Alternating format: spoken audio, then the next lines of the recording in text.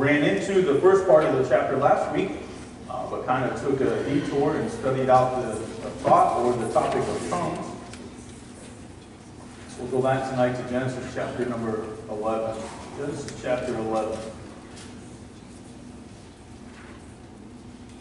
So we kind of have been studying through Genesis. We looked in chapter 9 and we saw the flood. We saw the different things that happened there. Coming through chapter 10, how the children kind of began to disperse. And then we come into chapter 11 where they are moving out into the earth. And so let's begin reading chapter 11, verse number 1. The Bible says, "And the whole earth was of one language and of one speech. And it came to pass as they journeyed from the east that they found a plain in the land of Shinar, and they dwelt there.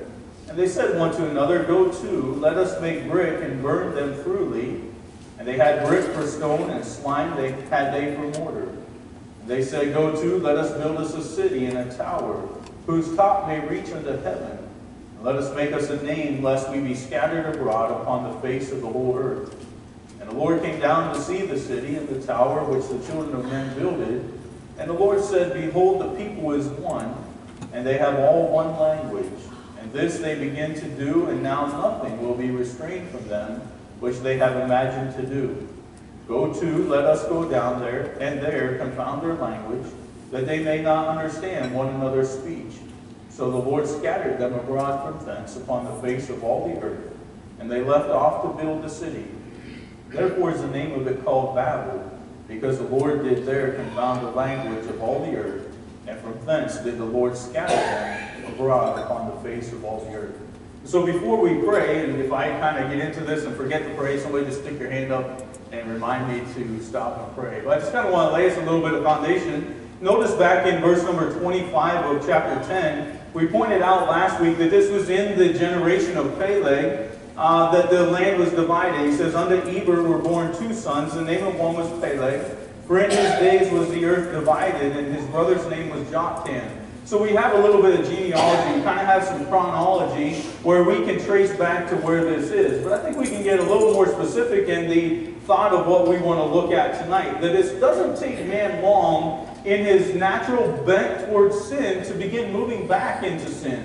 Although God's just wiped off every man, woman, boy, and girl, every living thing off of the face of the earth, He's restarted now with Noah and his wife, his 3 sons and their wives, and it's less than about 101 years, if my math is correct, that now we're seeing this Tower of Babel begin to take place. And so we have not only a time marker here that it's in the time of Peleg, but go back to chapter 9 with me and look in the last 2 verses, verse number 28 and 29.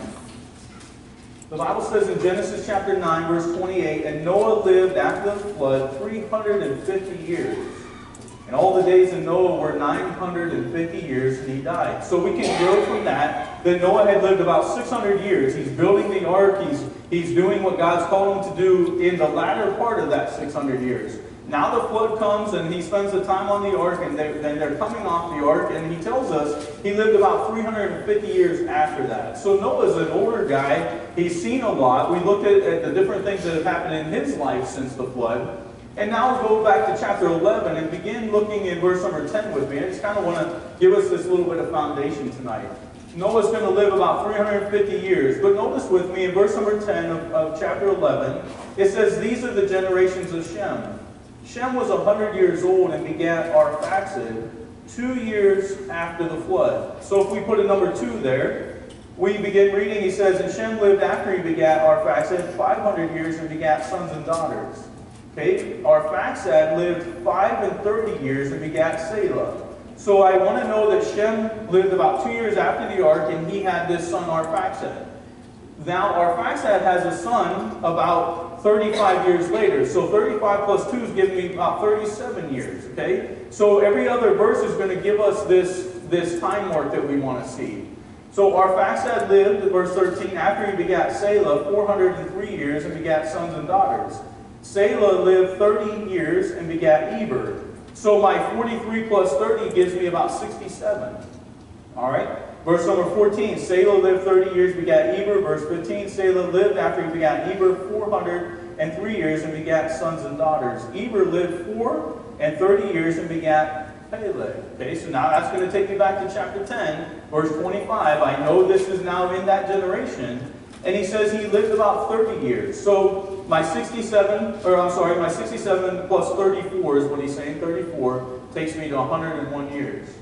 Okay, so if I'm 101 years about, give or take, after the flood, Noah lives 350 years, guess who's still around to tell them stories about what it was like before the flood, about what happened during the flood, about how God delivered them after the flood, and what God's rules were, what God had told them after the flood. Chapter 10, verse 1, 9, verse 1, he says, go forth, multiply, replenish the face of the earth. Chapter 9, verse 7, he says the same thing. Go forth, replenish the earth. And so they're to move out into the earth and to replenish it. So less than 101 years, about 101 years, give or take, we see where they're at right now. So my message tonight is that Babel is a picture of God's grace. Okay? But point number one tonight is that sin is our nature. Sin is our nature. But let's pray and ask God to help us. Heavenly Father, Lord, we thank you for the Word of God tonight that we can look at, Lord, that will give us warnings. Lord, my heart breaks for churches and for Christians that are in churches that hear nothing but the positives. Lord, nothing but the good news. Yes, there's much good news in the Word of God, but it comes with a warning that our nature is sinful, that our bent is towards sin. And Lord, that we need to deal with that, and we need to look to you for guidance in our lives. But Lord, even when we find ourselves in a mess, we see your grace and mercy on our behalf. Lord, I believe that's what we'll see in the message tonight. I pray that your Holy Spirit will have free course in our hearts and minds, that you'll speak through me and through the Word of God, Lord. Help us tonight. We need you. And it's in Jesus' precious name we pray. Amen. Let's begin reading verse 1 through 4 again of chapter 11. He says, the whole earth was of one language and of one speech. Wouldn't that be nice for missionaries today? We said last week with languages, if I had the ability to speak in tongues, it's not going to happen here in a church where everybody speaks English. You already understand everything I have to tell you, and I can explain the gospel to you in your language, in my language. If tongues were going to happen today, as it did in the Bible, it was to spread the gospel to those that couldn't understand my language. So God gave me the ability to speak so that you can hear it in your own language, in your own tongue. And so we looked at that last week, the different things about tongues in the Bible that we see. It was a known language. It was a spoken language. It was guided by the Word of God. Jews were present. It was a sign, apostolic sign, that the church foundation was being led. It's not a one-up in a spiritual level that I've all of a sudden attained some spiritual gift. That is not scriptural. For me to begin speaking in a church service out of, could we just say chaos, is not the Word of God. That's not how God works. And so as we see this, what a blessing it would be, though, to be able to just go anywhere. And we live in Orlando where we've got a very multicultural population. We can't just speak to everybody because they speak different languages. So it would be nice to have this in a way. But notice what happens with it. Came to pass, verse number 2, as they journeyed from the east, that they found a plain in the land of Shinar, and they dwelt there. And they said one to another, go to, let us make brick and burn them thoroughly. And they had brick for stone, and slime had they for mortar. And they said, go to, let us build us a city and a tower, whose top may reach unto heaven. And let us make a name, lest we be scattered abroad upon the face of the whole earth. So number one tonight, sin is our nature. And no matter what I have been through, no matter what consequences are in the past in my life, I quickly, it seems, forget what God has had to do to bring me back into line with Him. I soon forget what I've made commitments to. I've been on my knees, I've prayed, I've asked for forgiveness, and God has restored me. And it's not very long that I kind of get onto some cruise control, and I begin to forget those things. And next thing I know, I'm in trouble again, and I'm looking back for God to help me.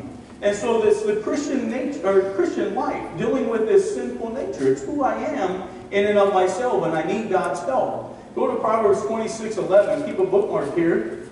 But look at Proverbs 26:11. I believe we can see a truth in this, that it is my nature.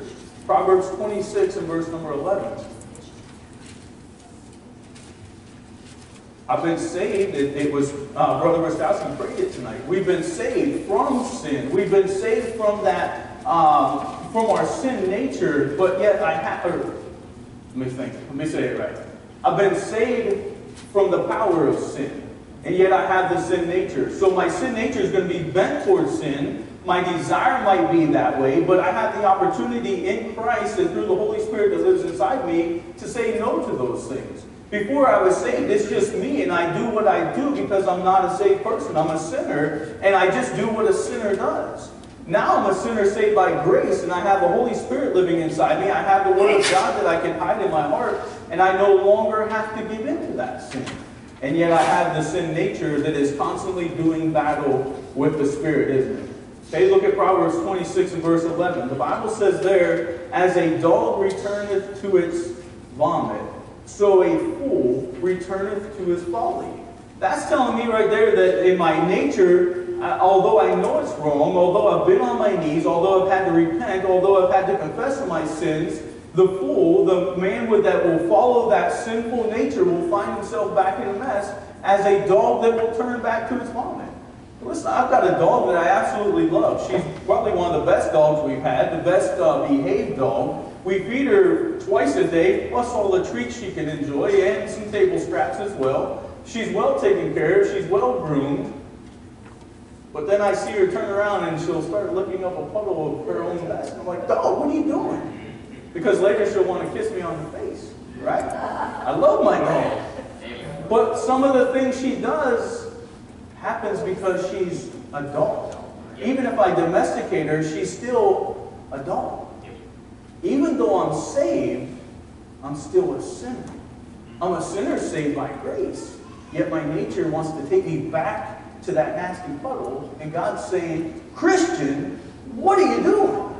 I'm giving you everything you need. You can feed all day long from the Word of God. I'll give you all the treats. I'll treat you better than anything. Why would you go back over there? It's my human nature. It's my sin nature. And so I'm constantly going to be battling that. And so we see as this nation begins to move out, God has told them, disperse, to multiply, to replenish the earth. Not only was it a command, it's a blessing to do so. And yet here we come to the plain of Shinar. We barely get out of where we're going from. Hey, let's just settle down here and forget about God and His commands. Hey, old man Noah is saying, listen, y'all need to obey God. I've seen what happens when men don't obey God. Whatever. Go to 2 Peter chapter 2 and verse 22. 2 Peter 2 and verse 22.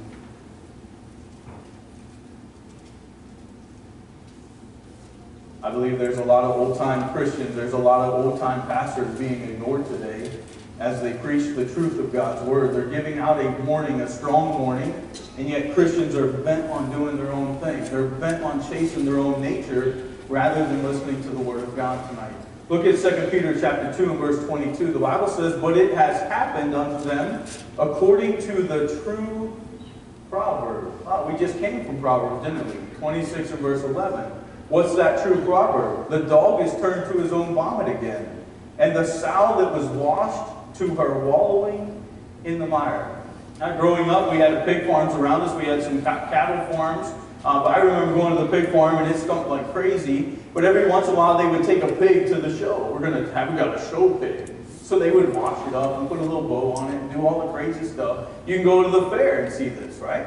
You look at this pretty pig, but as soon as they're done walking it around and showing it, what's a pig do? It can be as beautiful, it can be clean, it can have baby shampoo on it.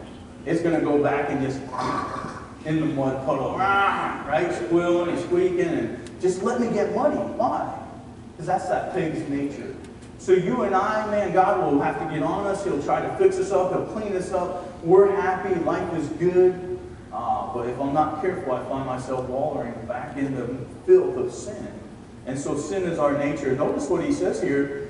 In this passage of 2 Peter chapter 2, he's talking about false teachers. They've forsaken the right way. They have words that speak with an appeal to my flesh. And so they begin to tell us. And verse number 19 says, while they promise them liberty, they themselves are the servants of corruption.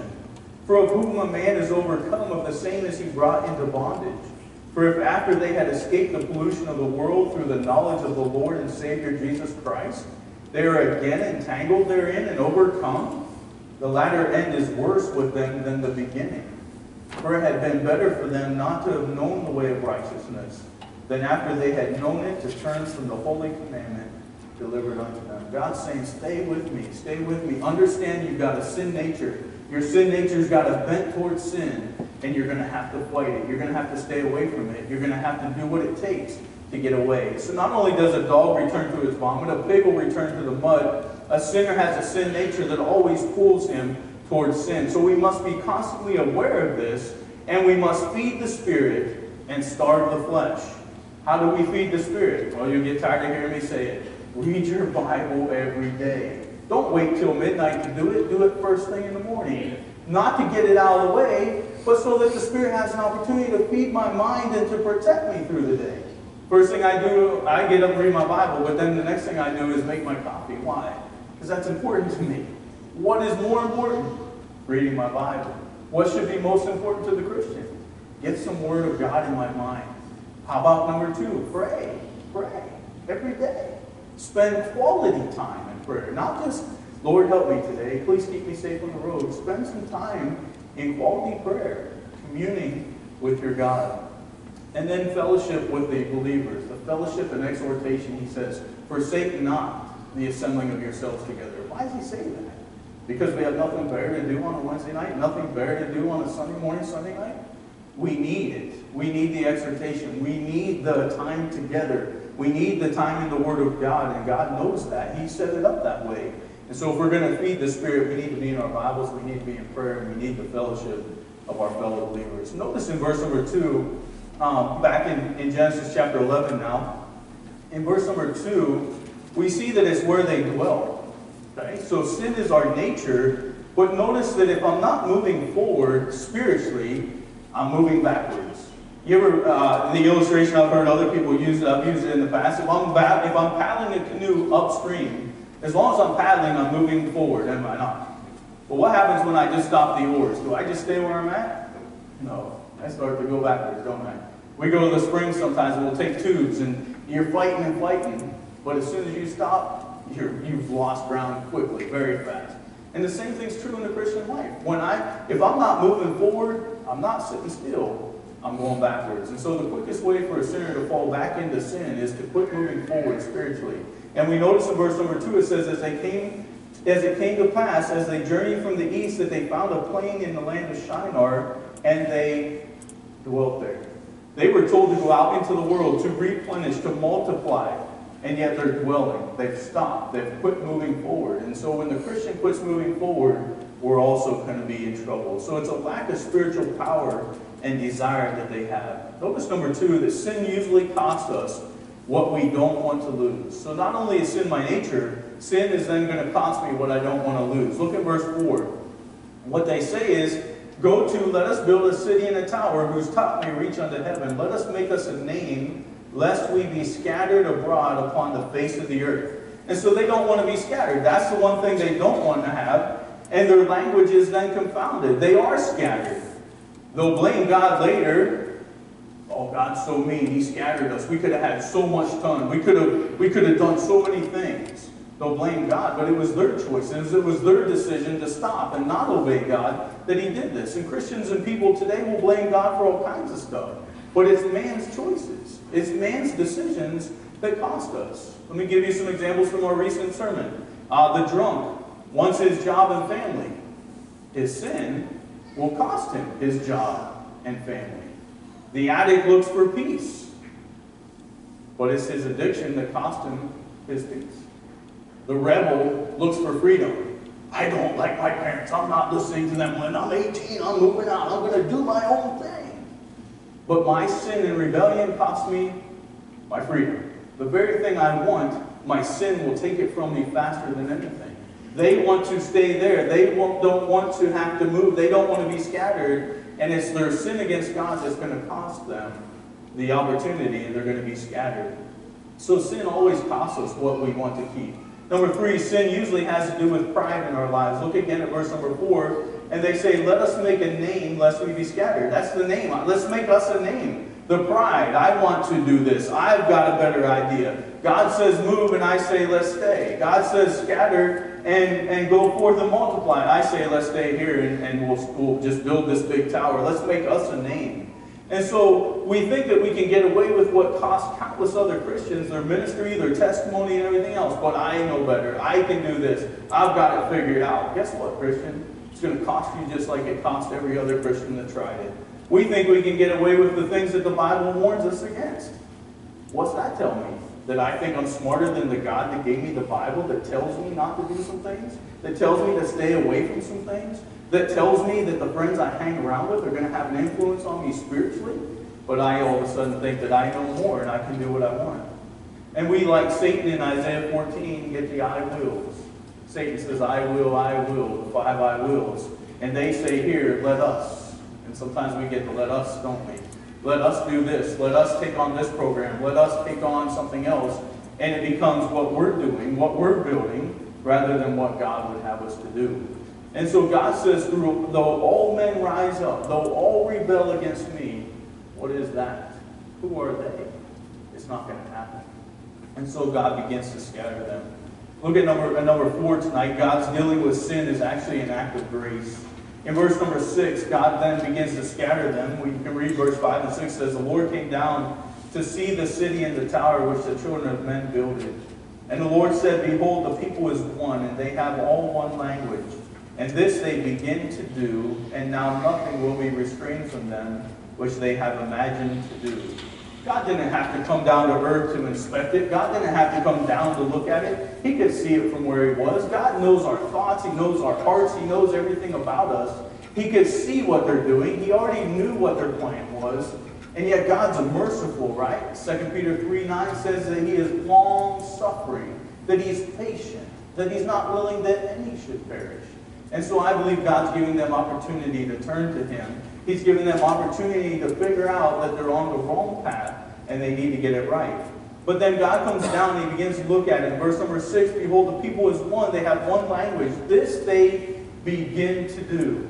They're again chasing this rebellion. They're chasing their own desires. They've left behind my command, my opportunities I gave them, and they're going to do what they want. And so he says, look, let's confound their language that they may not understand one another's speech.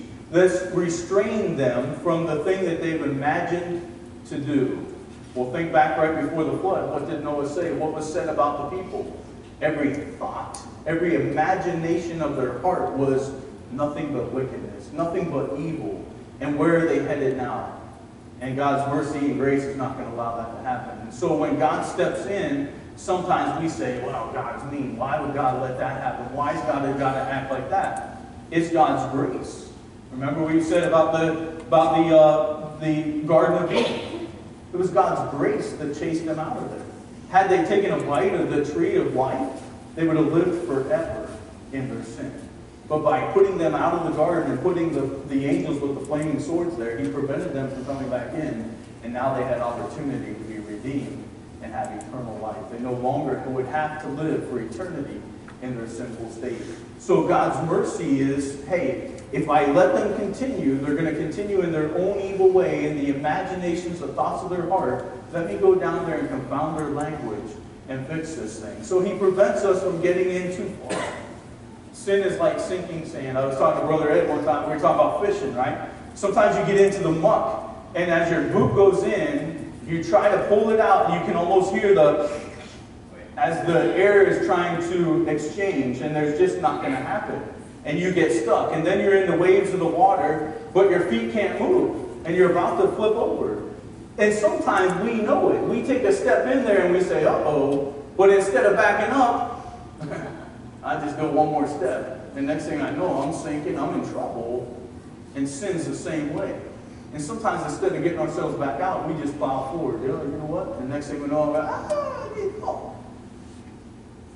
Sin's like sinking sand. And sometimes, although God gives us free will, he gives us free choice, the opportunity to make the decisions, as a just God, as a holy God, he'll only let us go so far. I believe that some people will say I'm wrong, but there's a sin unto death. Why? Because God's only going to allow you to travel so far into sin before he just takes you out. He can only, as a just father, he has to step in. He can only allow his child to go so far before he prevents further pain, suffering, and shame. Let me tell you, with my own kids, I've used the example before. Let's use the example. My kids don't lie to me, but let's say they're lying to me. Well, number one, as a police officer, I kind of have an idea when somebody's lying to me. So I look at them and I say, he's lying to me. But let me Let him give me his story. Then I've got a baseline, and then I'm going to start asking some questions and see how he tries to backpedal his way out of this one. Right? I do it on the street all the time. I get stories, and then I'm like, oh, you know, if that's true, then what happened here? Well, yeah, you're lying. Where was I going? Oh, but I'm only going to let my kids do it so far, right? I'm only going to let them get so close to the road out here, and then I'm like, stop, get back here, and don't throw the ball near the road again. Why? Because I want to see, are they going to keep going, are they going to push the limits, but I'm not going to let them get hit by a truck coming by. Get back here. And so sometimes God lets us push the limits, but then God says, cut it out. It's time. You're a child of mine, and I'm not going to let you get hurt any worse. And we see the consequences. Sometimes the consequences are just punching us in the face, and we're just like, and we just keep going. And God has to rescue us from that. My sin nature takes me back to sin. I've got a bent toward it. It's going to cost me what I don't want to lose. When God steps in, it's His mercy and grace on my behalf. And I need to be thankful for that. Thank you, God, that you love me enough to stop me, to prevent me. And then there's other times when we continue just to quench the Spirit. And He's tapping us, He's yanking on us, He's trying to do everything He can. And we just keep full bore, full ahead. And guess what's coming? The dead end is coming quickly. And when it comes, we're going to cry, we're going to scream, we're going to fuss. But we made the choice, we made the decision to keep going when God was trying to stop us. Number 5 tonight, God dealing with sin is for the purpose of reconciliation. When I spank my kids, when I put them in their room, when I take their video games and their favorite things away from them, it's not because I don't like them. It's not because I want them to be mad at me the rest of my life. Oh, my dad's so mean, I'll never like him again. It's not what I want. I want them to reconcile with me. I'm sorry, Dad. I was wrong. I won't do that again. Okay? When you get it back, we restore things, don't we? We want to reconcile. My idea is not just to be mean and grumpy and angry all the time. And so God doesn't do it either. Notice in verse number 9. Therefore is the name of it called Babel, because the Lord did there confound the language of all the earth, and from thence did the Lord scatter them abroad upon the face of all the earth. God wasn't being mean. I believe that as God sent this group of people this way into Asia, and this group of people into another area, and the Germans over there, and the English people over here, it was a brand new opportunity to start again. To start brand new with God, in a new direction, and a new opportunity to reconcile and be right with God. That's a blessing. It's a blessing when God gives us a second chance, and a third, and a fourth, and a fifth, and however many I need. And God will always give you opportunity if you'll humble yourself and seek reconciliation. God will give you an opportunity to be reconciled. It's when we fold our arms and say, you know what, I don't care what you do, we're in trouble. As long as I'm willing to reconcile, as long as I'm willing to humble myself, God will give me an opportunity. So although the effects of sin are forever present, a new beginning is allowed. Though the consequence may sting, reconciliation and restoration is always an option for those who will humble themselves and seek God's face. As we close now, I ask you 2 questions. Maybe tonight you're in need of a second chance. You need reconciliation. God's brought Babel into your life. You've got nothing but confusion, heartache, stress. Life you just can't figure it out because God's allowed Babel to come because you're forsaking God. Get on your knees at the altar and ask for a second chance. Humble yourself and ask to be reconciled, and God will give you the opportunity. Maybe tonight you just want to bow at the altar and say, thank you, God. I've had more than one chance. I've had more than one opportunity. And I've realized it's a picture of your grace, that you love me so much that you won't allow me to continue in sin, and that every time I've asked, you've allowed restoration and reconciliation. And I just want to get on my knees tonight and say, thank you, Lord. Let's pray. Heavenly Father, Lord, we thank you.